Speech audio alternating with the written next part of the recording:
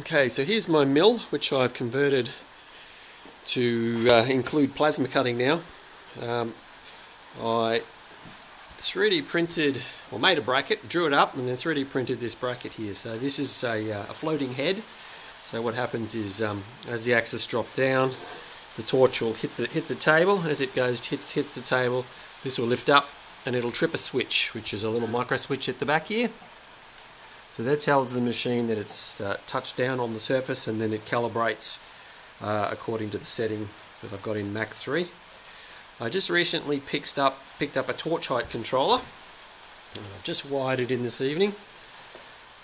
So this is the little guy here. It's a Proma 150. Fairly straightforward to put in there, really. I've just put a 3D printed a box for it. It runs on, I think it's between 9 and 30 volts, I believe. I just put it on a 12 volt power point there, so that just plugs in. And then I put a switch on the front here to turn it on. And this is my data cable here, running through to my, using a G540 Gecko controller inside my system. So this requires 3 inputs and a common ground line to work. I'll just switch it on here so you can see how it works here. So it switches on, and I'll put it into test mode and we'll just show you how it works. So we'll hold these buttons down. Oh, let's try that again with the other hand. I've got to hit them at the same time.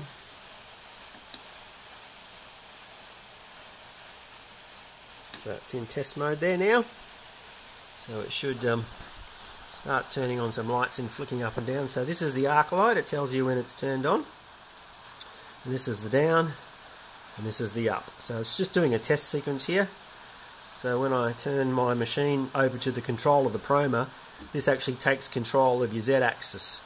So when you're cutting something, if the surface is up and down, uneven, or your table's just not perfectly flat, which mine I don't believe is at the minute because I've been messing around with it, this will actually lift the Z-axis to compensate for the fact that it's not level. And it helps too when you're cutting metal because it actually warps with the heat, so this should adjust to the height required to cut. So we'll just go back over again. So the torch I'm using is a Lotos. It's a high frequency torch, so people do have issues with the high frequencies. It did trip my limit switches, which I use on the mill, so I've disengaged them for the plasma cutting. I cut some squares the other day without the Proma on there, and it didn't seem to cause a fuss when I turned off the limit switches. And I also put in an earth line. So this is the wall of my shed, and I ran an 8 gauge wire through the wall of the shed there and into an earth line that's just directly outside the wall there, down about 1.5 meters deep. Big long copper rods. So back to the system here. So I'm running Mach 3. I have got, I'll show you my configuration here. So on the ports and pins, on my input signals,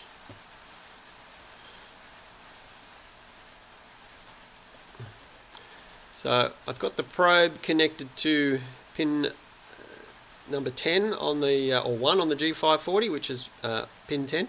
THC control on, up and down is how I've got it configured. So that's the settings there. I haven't got it clicked here, THC option, and I'll show you why in a minute. Cancel. Configuration. So if we look at the diagnostics page now, it's still in test mode over there on the Proma. So the test mode has got the torch on, and it's going torch up and torch down. It's just sending through the signals. So this actually takes control of my Z-axis. Go back to program here, and it would be lifting and lowering my Z-axis. If I had flicked that in the mill options THC to take control, But I'm going to hit the torch on button. Now I don't have it wired in, but I do have a lamp wired in, so when I hit the torch on button, the lamp will actually turn on, and then the Proma will take control of my Z-axis. Now I've got the maximum height set to 5 and the minimum height set to 3, so it's only going to toggle between 5 and 3 on this particular job. Now my table's, it's within 3mm, so I probably won't need to go any lower than 3mm anyway. So we'll hit the button and the Proma takes over. You can see it jumping up and down there now, so it's taking control of my Z-axis. So the torch is on and it's actually going up and down.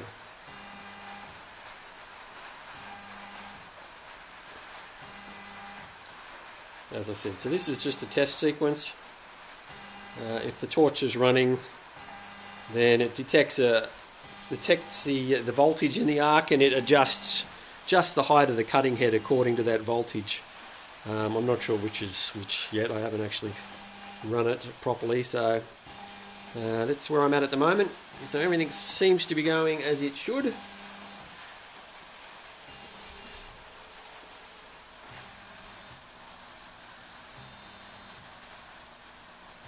Turn the torch off and it stops running behind me. If I go back to the diagnostics page, you can still see that the signals are flicking in and out of there. So my next step is to fire this thing up and see how it goes. I'll just show you the rest of my setup. So what I've done, basically had a tray made here. A big tray, holds about 75 litres of water. Just use angle line here, just cut some slats in it. Got some slats there to stick in there. Everything just sits on top of my tray actually, so looking under my table, it's just sitting on the wooden surface of my mill. Fun thing on my mill, here you go, the whole thing sits on these rods, so if I turn that motor on down the back there, I can turn that cable which lowers the whole table down or lifts it up depending on what I'm doing. I've had some pretty big jobs I've wanted to mill. I've actually got a rotary axis over here that I sit on my table or clamp on occasionally. And for the water, just got a big bucket of water here, 75 litres. It just drains out through this little tap here when I don't want it in there anymore. And I've just got a pseudo pump in there that fills this whole table in about 1 minute, so it's pretty quick. So this was again the Proma. It's still doing its test, so let's switch it off.